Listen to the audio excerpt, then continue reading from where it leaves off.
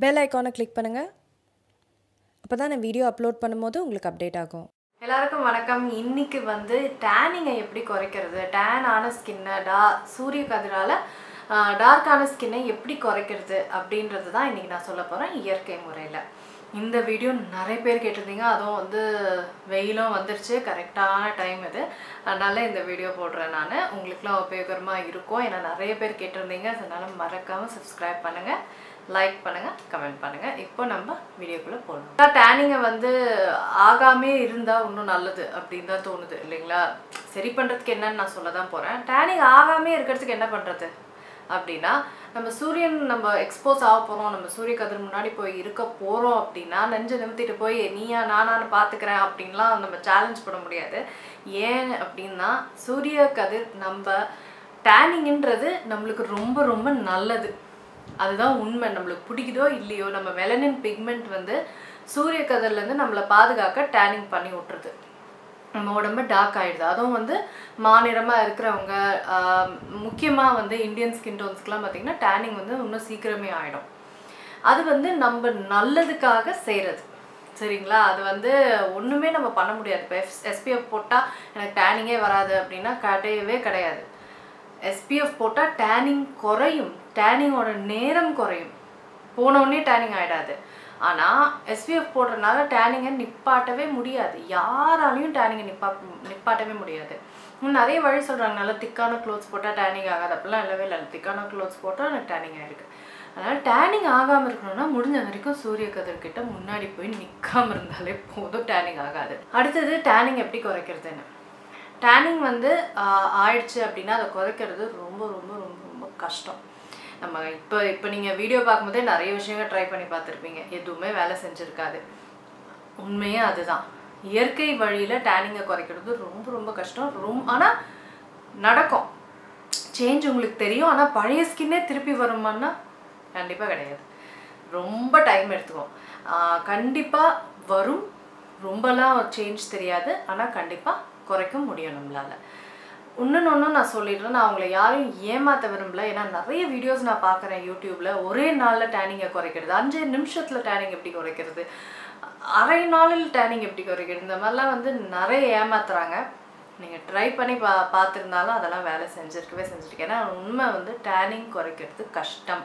விட்டு கொடுக்காம ஒரு நாள் விட்டு ஒரு நாள் செய்யுங்க, கண்டிப்பாக குறையும். ஆனால் பழைய ஸ்கின்லாம் திருப்பி வராது. முடிஞ்ச வரைக்கும் வெயிலில் போகாமல் இருக்கிறது தான் நல்லது, அதுதான் தீர்வு. இப்போ இந்த ஆன்டை டேன் இயற்கை மாஸ்க்குக்கு என்னென்னலாம் இன்க்ரீடியன்ஸ் தேவைன்னு பார்க்கலாம் வாங்க.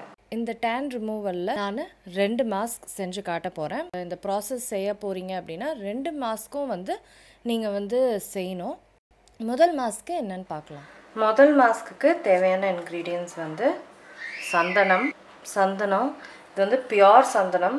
இது நான் எங்கே வாங்கினேன்னு கீழே லிங்க் போடுறேன் உங்களுக்கு. தயிர்,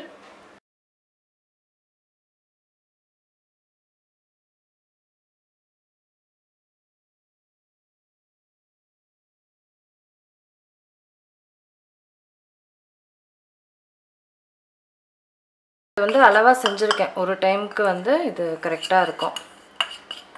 எப்பவுமே ஒரிஜினல் இன்க்ரீடியன்ஸ் யூஸ் பண்ணுங்கள். ஏன்னா ஒரிஜினலாக நீங்கள் யூஸ் பண்ணலன்னா உங்களுக்கு அந்த ரிசல்ட் கிடைக்காது இல்லைங்களா? வேறு எதையோ அவனுங்க சந்தனம்னு விற்கிறாங்க சும்மா வாசனையை போட்டு. ஸோ அந்த மாதிரி பயன்படுத்தும் போது நம்மளுக்கு ரிசல்ட் கிடைக்காது. ஒரிஜினல் சந்தனம், நல்லா க்ரீம் இருக்கிற தயிர், இந்த மாதிரி பயன்படுத்தினா தான் நல்லா ரிசல்ட்டு கிடைக்கும். இப்போ இதை முகத்துக்கு போடலாம். இப்போது இதை நான் முகத்து பூரா, கழுத்து, எங்கெங்கெல்லாம் உங்களுக்கு வேணுமோ, எங்கெங்கெல்லாம் டேன் ஆகிருக்கோ அந்த இடத்துக்கெலாம் நீங்கள் போட்டுக்கலாம். நான் செஞ்சு காமிக்கிறதுக்கு முகம் மற்றும் கழுத்துக்கு மட்டும் போட்டு காமிக்கிறேன்.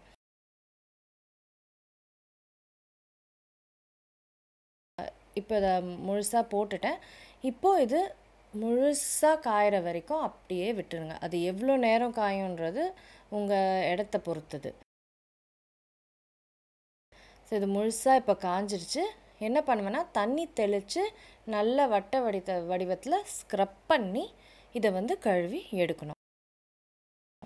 இப்போ எடுத்தோடனே பாருங்கள், முகம் அவ்வளோ பொலிவாக, அவ்வளோ சாஃப்டாக, நல்ல பிரைட்டாக இருக்கும் இந்த மாஸ்க்கு. இப்போ நம்ம அடுத்த மாஸ்க்குக்கு போகலாம். இந்த முதல் மாஸ்க் முடிஞ்சு அரை மணி நேரம் கழித்து ரெண்டாவது மாஸ்க்கு பண்ணலாம். இப்போ ரெண்டாவது மாஸ்க்குக்கு தேவையானது வந்து பப்பாளியும் தக்காளியும் ரெண்டுத்தையும் வந்து நான் மிக்சியில் போட்டிருக்கேன். இதை வந்து நல்லா மையாக அரைச்சிக்கணும், எந்த தண்ணியும் போடாமல். இப்போ பாருங்கள், தண்ணி போடாமல் நல்லா ஸ்மூத்தாக மையாக அரைஞ்சிருச்சு. இப்போது இதில் வந்து நான் அரிசி மாவு சேர்க்க போகிறேன். நல்லா திக்காக வர வரைக்கும் அரிசி மாவு நான் சேர்த்துக்கிறேன்.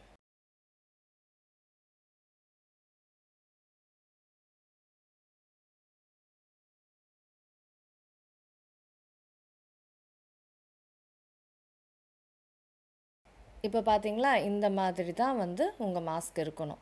எவ்வளோ திக்காக இருக்குது பாருங்கள். இந்த மாதிரி இருந்தால் தான் முகத்துலேருந்து கீழே வழியாது. இப்போ நான் முகத்தில் வந்து போட்டுக்கிறேன். நல்ல திக்காகவே அப்ளை பண்ணிக்கலாம்.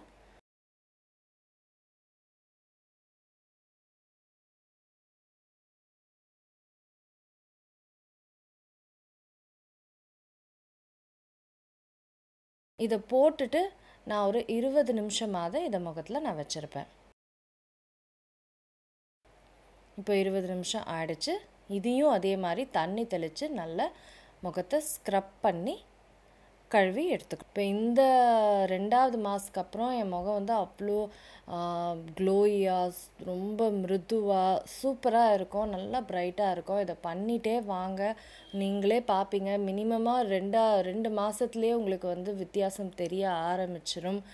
அதுக்கப்புறம் கண்டிப்பாக உங்களுக்கு வந்து உங்கள் டேன் ரிமூவ் ஆகும். இப்போ நான் அதை சொன்ன மாஸ்க்கை ஒரு நாள் விட்டு ஒரு நாள் செய்யுங்க.